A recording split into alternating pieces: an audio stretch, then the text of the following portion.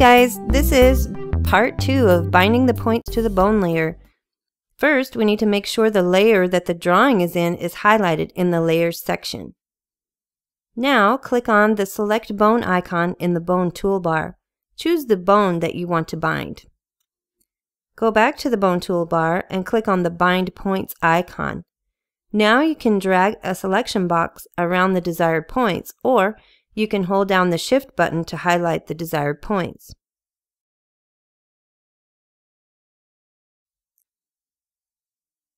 Then press the space bar to bind the selected points to that bone. Make sure to highlight the next bone that you want to bind with the Bone Select tool, so that the new set of points won't be bound to the wrong bone. Then, click on the Bind Points tool to select the next set of points to bind, and press the space bar. Continue on until all the points are bound.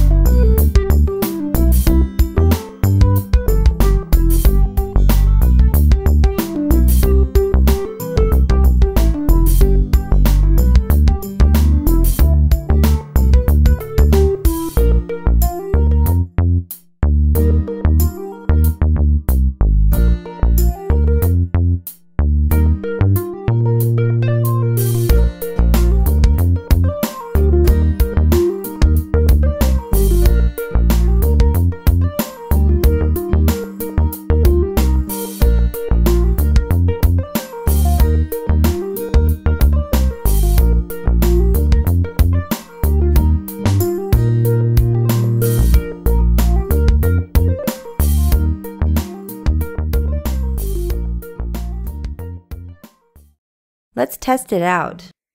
To do that, click on the Manipulate Bones icon, then click on a bone and drag it around. You should see the image move like this.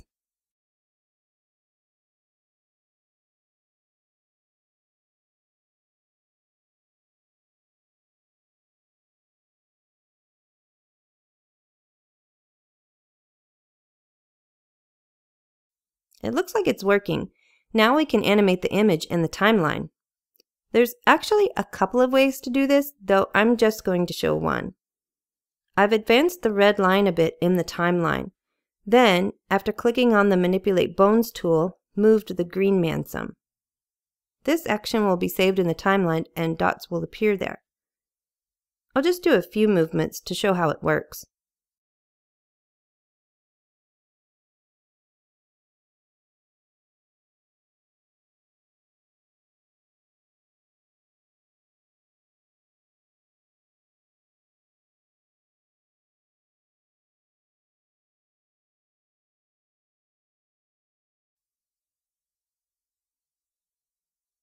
One other thing about bones is that you can adjust the strength of each bone.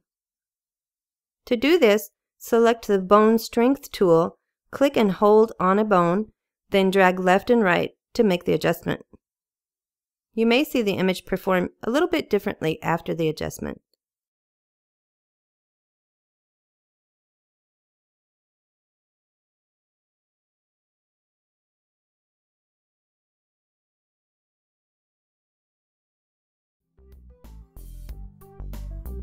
And that's about it. I hope this tutorial takes some of the mystery out of using the bone layer.